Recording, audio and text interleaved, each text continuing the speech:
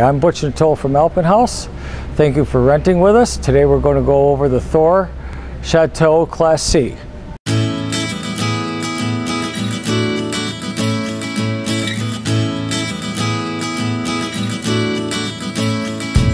This is the LP tank and it's filled before you take it. This is the on-off knob. You turn it to the left and it's on. Turn it to the right, it goes off.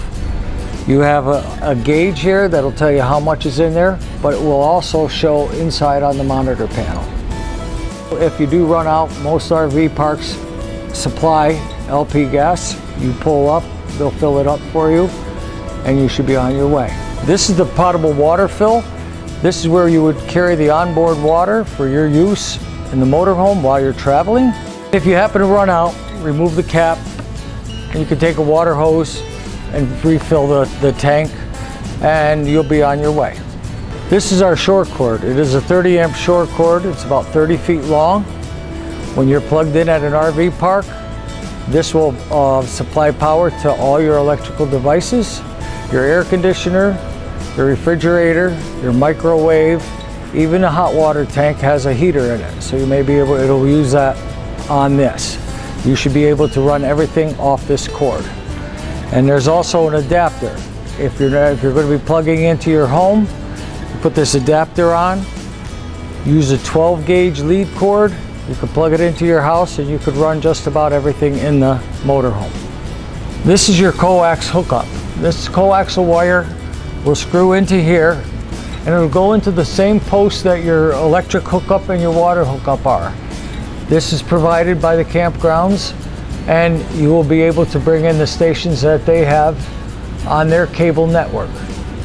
This is the dump station. Not the most pleasant place, but you'll need to do this on longer trips. You're going to need to dump the tanks, and I'm going to show you just how to do that. If you notice, this is a black handle. This is for what we call the black tank. The black tank is going to hold the toilet waste. When dumping, hook your hose here and into the ground at the dump station. Pull the black valve first. That way there, after you're done dumping the black tank, we'll switch over to the gray tank. The gray tank is going to be the soapy water from your kitchen sink, your shower, and your vanity bathroom. Pull the gray tank last. It's going to do two things. One, it's going to dump the tank and it's going to clean out the hose, and you won't have that odor in your hose carrying around with you. This is your city water connection. This is where you're going to plug one end of your hose that we supply into here, and then over to the post where your water, your electric, and your cable will be. They should all be on the same post. Hook it up there, turn that water on. You'll have water at all your faucets and your toilet. You can take your showers and not have any interruption in your water. This is the outside of the water heater. This is for service part only. And if you do encounter a problem, you can call our service department or take advantage of the coach net that we offer on your rental.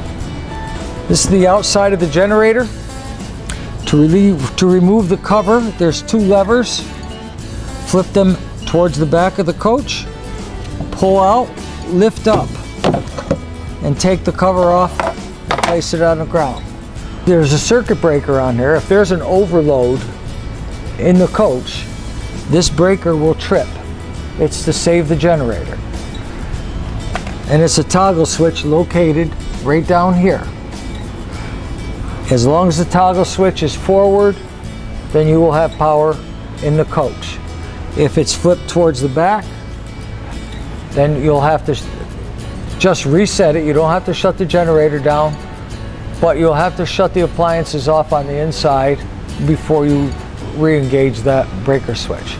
This is the generator start-stop switch. In order to start your generator, first hold the button to stop, and you're going to see a red LED light turn on. You count to 10.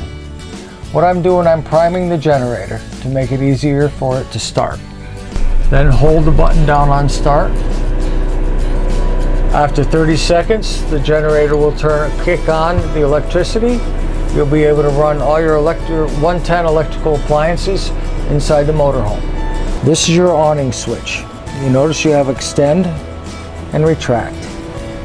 To extend, simply hold this button in place till the awning comes out.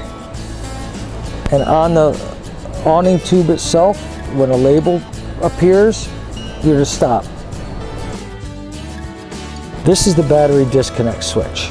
If you're not plugged into shore power and you're only using your RV battery for power, make sure that this is in the used position, and this will take care of all the appliances that require 12 volts to operate.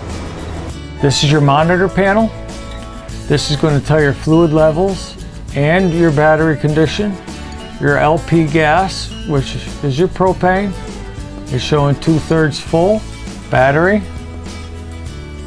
Fresh water is empty, black is empty, and gray is empty.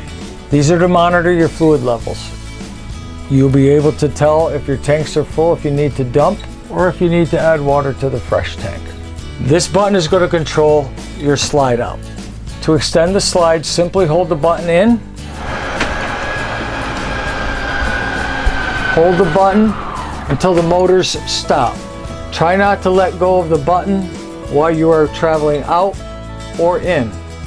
Keep the button depressed throughout the motion. These two buttons here are for the tank heaters. It's going to keep things from freezing in the tank.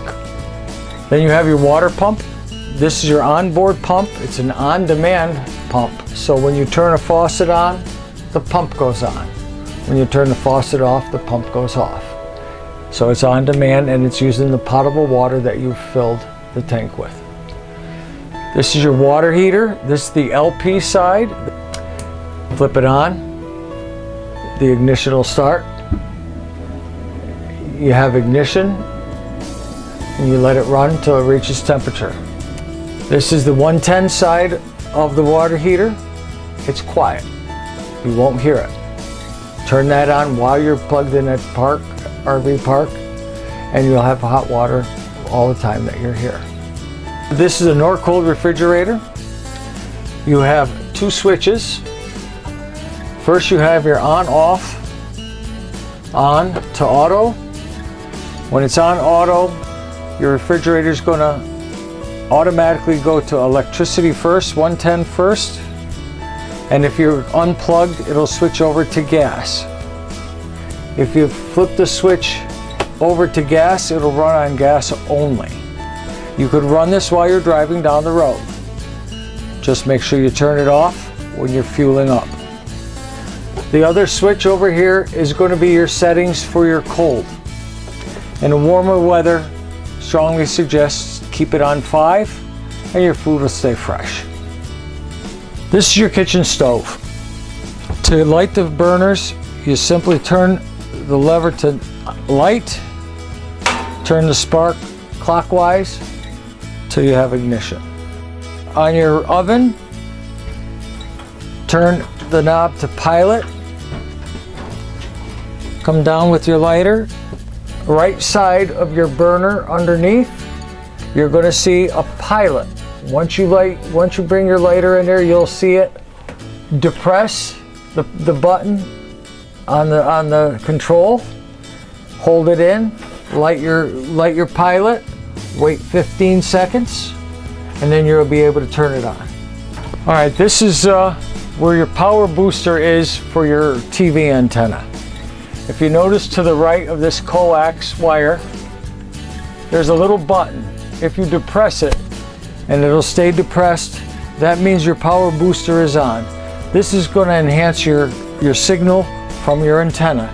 You'll be able to pull in the local stations that are around you. Now, if you are going to be hooked up to cable, this switch needs to be off. With it on, you're not going to be able to pull in the cable channels. So in when you're using the TV antenna, out when you're going to be hooked to cable. Your TV antenna, it's not like the older ones that you have to crank up. This one is already in the up position, and if to try to tune in your station, simply hold in the side button and you'll be able to turn your antenna to bring in a better station. Your in-dash radio will control your backup camera, your radio, DVD player, CD player, and your Bluetooth. If your unit has a radio in the bedroom, it is Bluetooth compatible, and it has an A and B speaker system. So you can either have outside speakers on alone, or the inside speakers on alone, or both. If you happen to be renting a 31E, you have a television in each bunk, but each TV will not receive cable or antenna, but it does have a DVD player built in. The thermostat is similar to the one that you have in your house. You have different settings. For the AC, you slide this switch to cool and your AC will turn on, but make sure you're either running on auto high or high, because in warmer weather, if not, you could freeze it up and it'll stop running. This is Butch and Thor signing off from Alpin Haus Rentals. This is the Thor Chateau. I hope our video was informative. If you have any questions, please call our service department, and happy camping.